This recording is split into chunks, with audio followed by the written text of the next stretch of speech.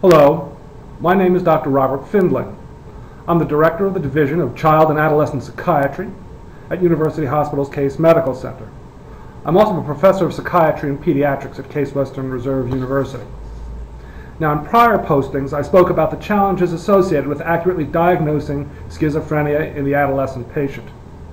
Now, in another prior posting, I also reviewed the components of a psychiatric history that could help facilitate making an accurate diagnosis of schizophrenia in a teenager.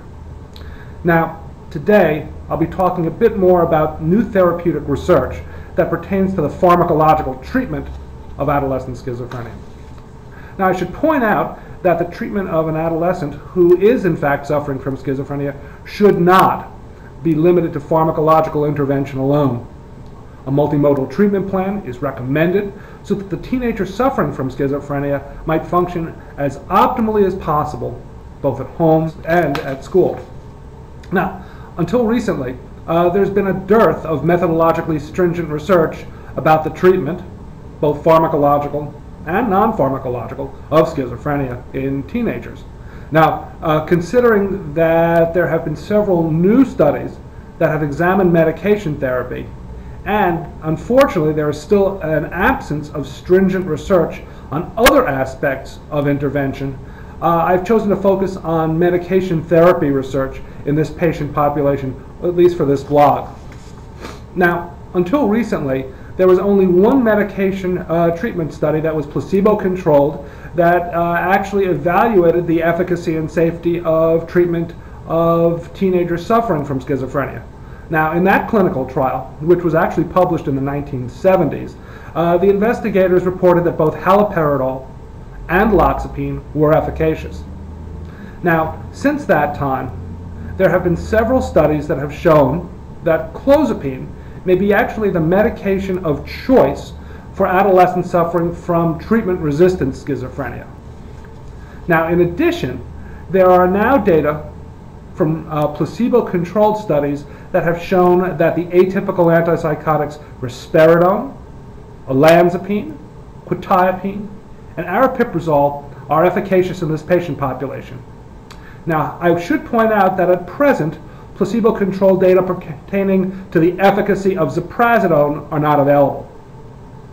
Overall, the new availability of placebo-controlled data in this patient population is really quite noteworthy. This was because so few studies in this patient population had previously existed.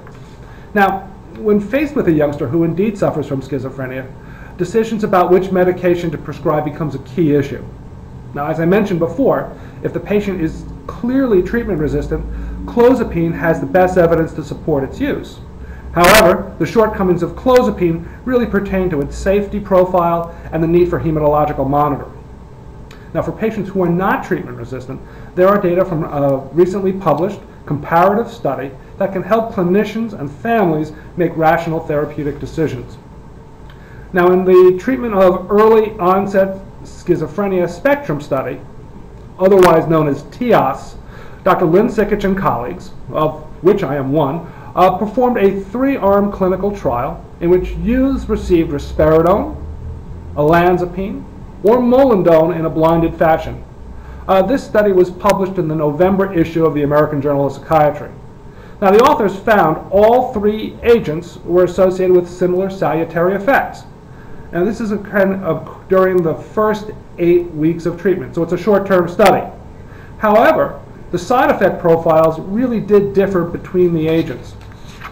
For example, youths treated with molindone experienced greater rates of akathisia, despite the fact that they all received prophylactic molindone. Those who received molindone received prophylactic benztropine under the auspices of this study. Youngsters treated with olanzapine, however, experienced the greatest amount of weight gain and had increases in cholesterol and other laboratory parameters one might expect in the face of substantial weight gain. Now, we authors highlighted the sobering fact that a substantive number of patients did not respond to these treatments, and that each of these medications were associated with a significant side effect burden, thus highlighting the need to identify safe and effective medication treatment options for these very, very vulnerable youngsters. So, in this blog, I have highlighted new treatment research in juvenile schizophrenia. Now, more research is certainly needed in this field. As far as medications are concerned, more long-term data, as well as comparative studies like TEOSS, are needed so that clinicians can help families make informed treatment decisions when selecting pharmacotherapy for this chronic condition. In addition, more methodologically stringent work needs to be done regarding other forms of intervention in this patient population. Now, despite the gaps in the literature, the good news is that these recent medication treatment studies highlight the fact that scientifically sound research of methodological stringency can indeed be performed in this patient population. So in short, these treatment studies have substantially advanced what we know. However, they should only be considered a key first step towards providing the evidence-based care that these youngsters deserve. Please feel free to comment on what we've talked about today by clicking on the Discuss link button that's located beneath this video screen. I'm Dr. Robert Findling, and thank you for watching.